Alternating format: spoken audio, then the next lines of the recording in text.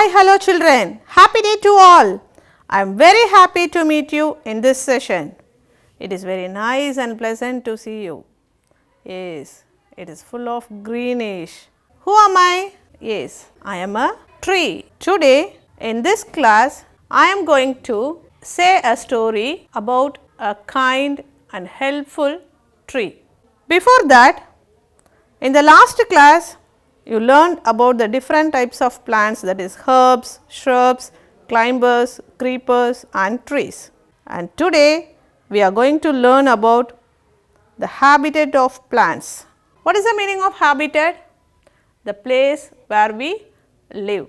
The two main types of habitat are water and land. Plants that live in water are called aquatic plants, and plants that live in land are called terrestrial plants. Aquatic plants, plants that live in river, sea, lakes, ponds, oceans and streams. Plants live in forest, desert, grasslands, mountains or terrestrial plants. What are the things we get from trees? We get all our necessary essential things from trees. Yes, we get wood. From wood we make furnitures and we use the wood to make fire. From trees we get paper and all our food items, fruits, vegetables, cereals, pulses, everything we get from trees, and we get rubber from trees. Herbs like tulsi, aloe vera, neem, we get the medicinal values. What are the importance of trees? Trees gives many things to us without any expectations. Yes, see this picture. Trees provide medicines, provides fruits, remove carbon dioxide and reduce erosion, cools our houses and it add oxygen and prevents flooding. So, without trees there is no life for us. Okay, all these informations are very interesting, isn't it? Now, do you like to help someone? Yes, we like to help our friends, our family members or relatives, isn't it? How do you feel when you help someone? Really we feel happy. Do you share your things with others? So, sometimes we share our things and sometimes we do not share our things. Yes, here is a story about a tree.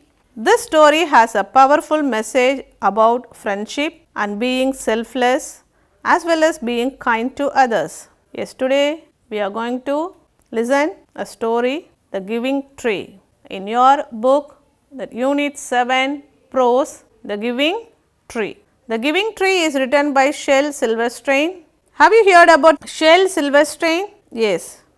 He was born on September 25, 1930 in Chicago and began writing and drawing at a young age. His books have been commended for their appeal to both adults and children. A cartoonist, playwright, poet, performer and recording artist, Silverstein was also a Grammy-winning and Oscar-nominated songwriter. Silverstein died at age 68 of heart attack in Key West, Florida. So, in this story, we are going to listen about the sacrifice of a tree. So, who are the characters in this story? A boy and a tree. Are you all ready to enjoy this story? Yes. Once there was a tree. The tree loved a little boy. Little boy usually visit the tree and enjoy its company. They both become a friend. The tree felt very happy when the boy visited the tree. The boy climbed on the tree and he swung on the branches. He plucked all the leaves and made a crown and played with that. So, here is the story for you. Just listen. The tree welcomed the boy and asked him to swing from his branches. The boy felt very happy and he had a lot of fun. The tree gave its apples to the boy to eat. The boy ate the apple and it was very tasty and delicious. The boy took rest under the tree. The tree was very happy to give its shade. The boy grew older and he went away from that place. After some years, the boy returned to that place. The tree was very happy to see that boy. He asked the boy to climb and play, but the boy said that he grew older and it was difficult to him to climb on the tree. The boy said to the tree that he wanted some money.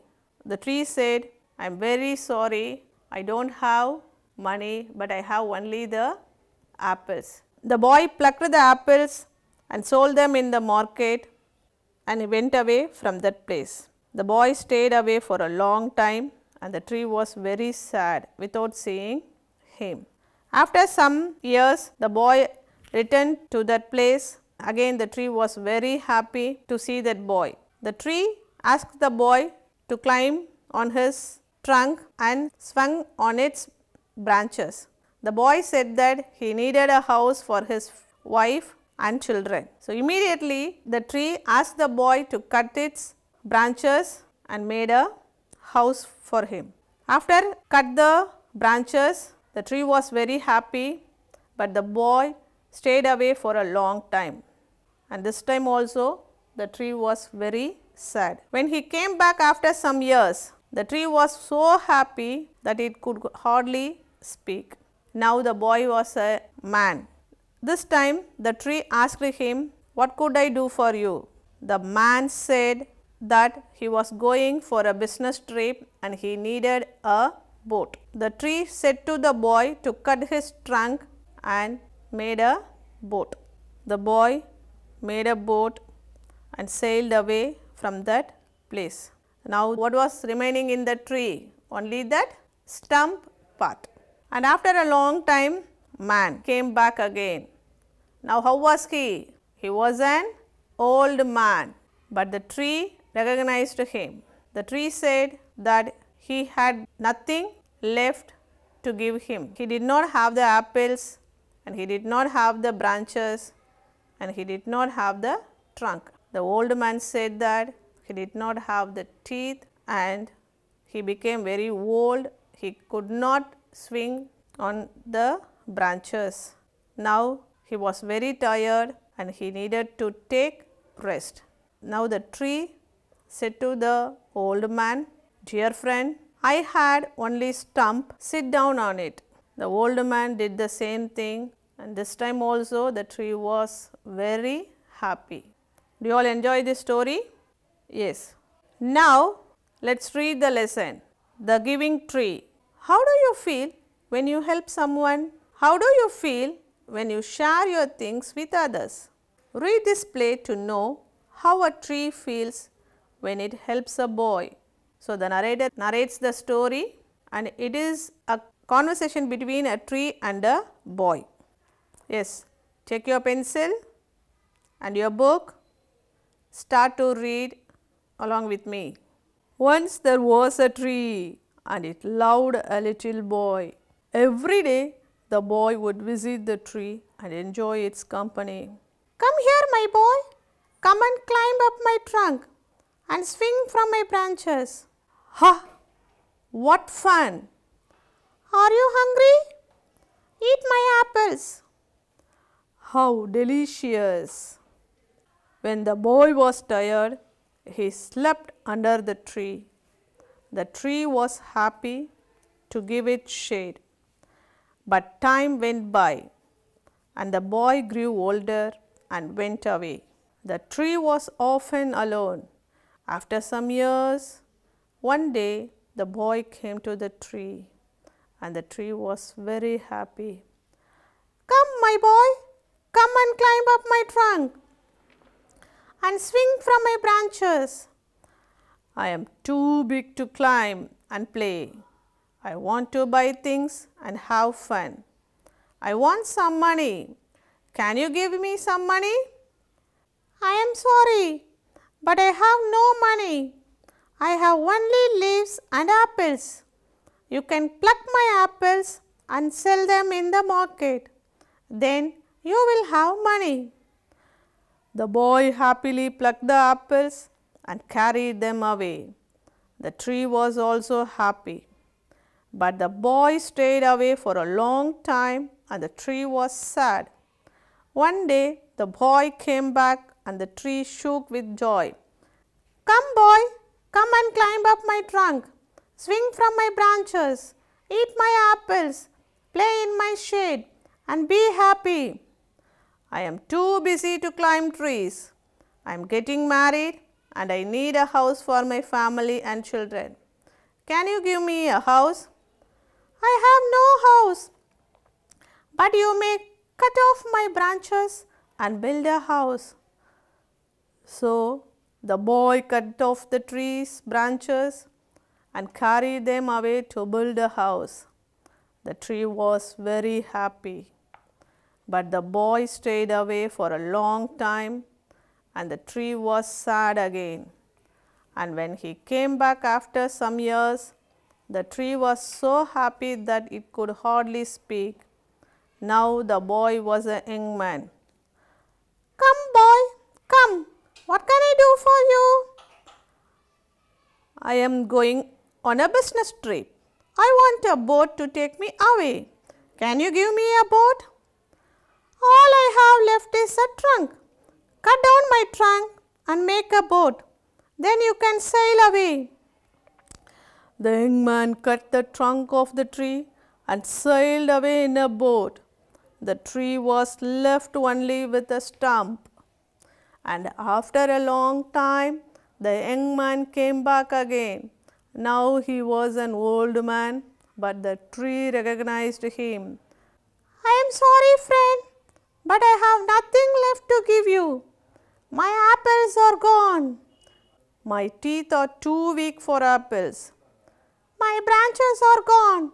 You cannot swing on them. I am too old to swing on branches. My trunk is gone. You cannot climb. I am too tired to climb. I am sorry. I wish that I could give you something, but I have nothing left. I am just an old stump. I am sorry. Dear tree, you have always given, but now I don't need much, just a quiet place to sit and rest. Well, an old stump is good for sitting and resting on. Come friend, sit down and rest. The old man did, and the tree was still happy. This story was adapted from The Giving Tree by Shel Silverstein. Have you all enjoyed this story, children? Yes. Now write some describing words for the tree and the boy. Write about the traits of the boy and the tree. So, how was the tree? It was very helpful, friendly, lovable, caring, protecting. Now, how was the boy? He was very silly, childish, selfish. Yes. So, write the character traits of the boy and the tree. And next one for you, have you all read the story? Yes. What are the parts of the tree that the boy enjoyed? Label these spots and the spaces provided. Yes. For the leaves, he used to make a crown. The next one is fruits. Yes, he ate the fruits when he was hungry. And next one, branches. So, he cut the branches to build a house. And last one, which part he used? Yes, last one is trunk. So, he cut the trunk to make a, yes, very good, absolutely correct. So, that is boat. So, the tree gave all its parts to the boy to fulfill his needs. Yes, next one, we will go to the new words. First one, swing. So, what is the meaning of swing? To move back and forth. Yes, say a sentence for swing. Children love to swing in the playground. And next one is, what is that? Delicious. Delicious means it is very tasty or delightful. My mother makes delicious cakes. And next one, pluck. So, what is the meaning of pluck? To quickly remove. So, when you see the flowers, if it is very nice to see, what will we do immediately? We will pluck the flowers. To quickly remove, that is the meaning of pluck. So, write a sentence for it. Do not pluck flowers in the garden or in the park. And next one, trip. What is the meaning of trip? A journey. The trip to Chennai by bus was very tiring. And next one, recognized. The tree recognized the boy when he became old, isn't it or not? Yes. What is the meaning of recognized? To identify someone. To identify someone when you have seen before. I recognized my friend after 10 years. And next one, find. Who am I? Yes, I carry a baby plant inside me. Can you guess who am I? Yes, very good. Seed. I bear branches. So, which part bear branches? Yes, very good. Trunk. I have seeds inside me. Yes, you all enjoy to eat that one. It is very tasty and delicious. What is that? Fruit. Yes, very good. I fix the plant firmly to the soil. So, which part is called feet of the plant? Yes, very right, that is correct. Root. And the last one, I am the food factory of the plant. So, which part prepares the food? Leaf. Yes, absolutely correct. So, food factory of the plant is called leaf. Yes, very good, nice children. And one more activity for you. So, here are some words in the boxes. Try to make a meaningful sentences by connecting the words in horizontal and vertical lines. Yes. So, I did 2 for you. It rains often during monsoon. Tropical fan live where the water is always warm. So, we can find some more also.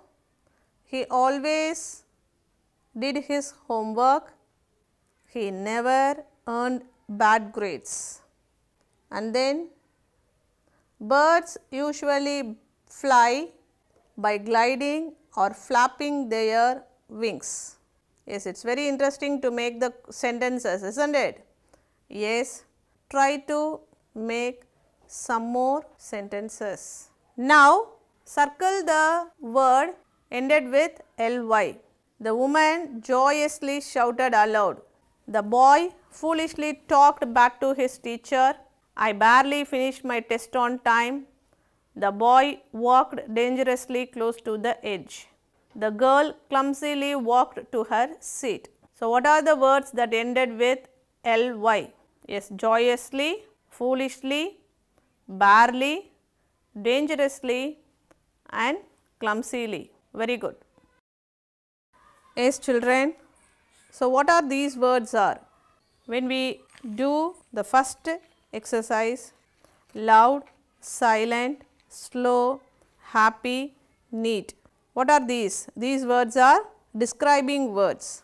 When we add ly to this, so it totally changed. So, these words describes about the verb. Loudly, loudly describes about the verb. So, when a word that describes a verb, that is called adverb. Not only the verb, an adjective or another adverb. So, this loudly, silently, slowly, happily, neatly, these are all adverbs. When we add ly to that adjective, we get adverb. And here are some words for you to know about that adjective. Yes, clever.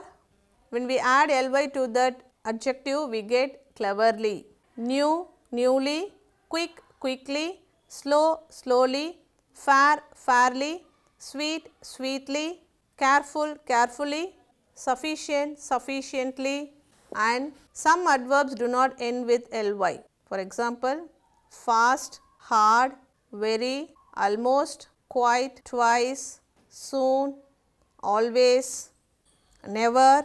These are all also adverbs, but these adverbs do not end with ly.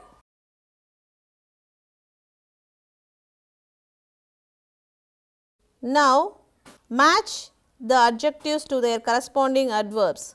Yes, slow, careful, quick, happy, good, dangerous. Yes, slow, slowly, careful, carefully, quick, quickly, happy, happily. For good, the adverb is will. Dangerous, dangerously. And look at the pictures and complete the sentences with adverbs from the previous activity. So, what is in that picture? Tortoise. So, how does the tortoise walk? It walks slowly. And next one, he drives the car dangerously. She sings well. She reads quickly. I do my homework carefully. He jumps happily. Yes. Yes. So, you have learned about the importance of trees, and what you have to do? Make a poster about the importance of trees, and here are some posters examples for you. Just go through it.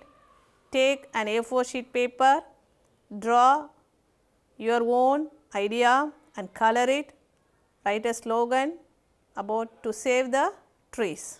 Yes. I hope that you all enjoy this session. Take care. Bye bye.